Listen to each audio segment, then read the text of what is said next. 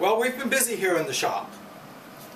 Finally getting around to doing some of the work I promised my wife I would do. And you know that's important work. I'm building a couple of doors, just closet doors, and I need a panel for the doors. There'll be a frame and a panel to fit in it, and the panels are like this, just pine panels. And you can see I've glued them up of a number of boards to get the width I need. Now, what's not immediately obvious is the panels I need will only be a little more than 1/4 of an inch thick. So I went from 3/4 inch wood, like this board, to pieces a little over 1/4 of an inch thick, which I glued together to make the panel. Now, how do you get from one to the other? Well, I guess there's a couple of ways you could do it. If you were really, really ambitious, you could take your trusty plane and start planing this board down from 3/4 of an inch to 1/4 of an inch. That's way too much work. Besides which, you paid for this wood. You don't want it all to turn into these shavings. No, we're going to resaw this board. We're going to take a board and cut it in its thickness. Previously, you know, we talked about hand saws, we talked about cross-cutting and ripping a board to width when you need a narrow board out of a wider board. We used to clamp the board onto the bench and use trusty rip saw and rip it like so. Well, this is another use for the rip saw, but we're going to cut across the board and cut it into 2 thin panels.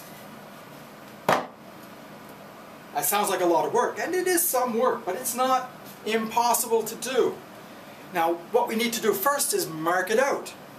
Now, I've taken our trusty little marking gauge, set it for just over 1/4 of an inch, and we're going to mark the panels. We'll mark it from both sides. Same way we do, just push it away so that little marking spur scores the wood.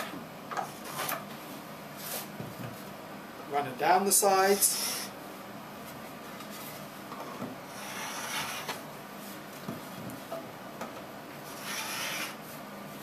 I usually mark from both sides. Just give me an idea of where my saw is going to be. But now I'm going to darken it with a pencil so you can see a little more clearly what's going on.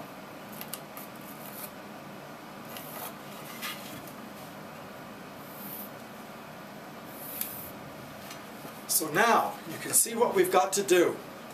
We've got to split this board. These pieces are what we need. We'll saw right down the middle.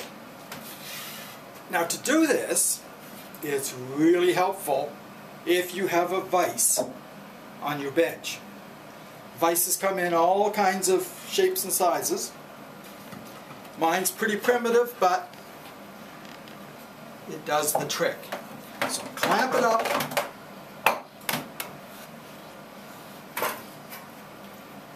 Get your weapon of choice. And now we're going to do the fun part. We're going to rip this board in its thickness. Okay. The way I work, quite commonly, I actually work off the end of my bench with the vise on the opposite side. And this works out well. You can kind of look over my shoulder and see what we're doing. Start the saw on the far side of the board, not on this corner. Don't start like this because that's hard to control. Start on the far side, put your thumb on the board, saw against it, keep your thumb high enough so you don't get caught in the teeth, and just nibble down between those lines. And as soon as the saw starts to cut over there, start backing it up towards this side.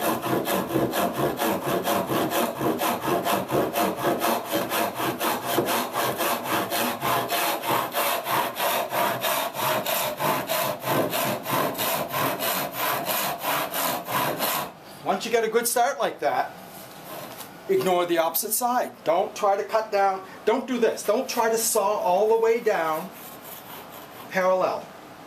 To saw parallel to the end of the board. Just start it, and then keeping the saw in the cut.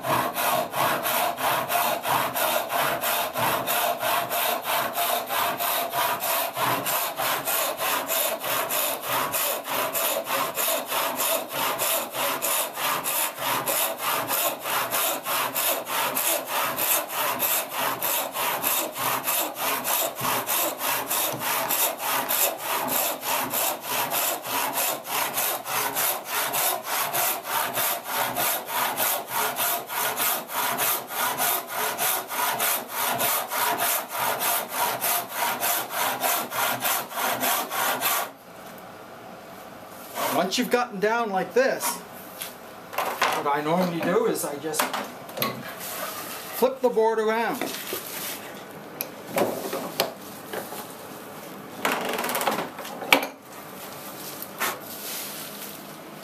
Then I start right in the cut, and I ignore this side, and I cut down the lines that I can see.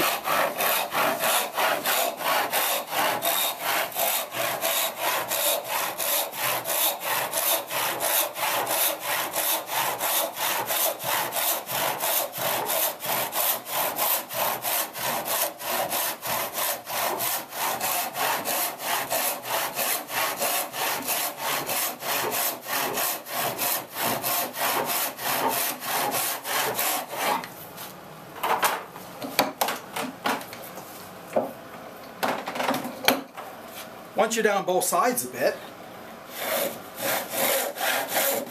then you can run the saw parallel to the end.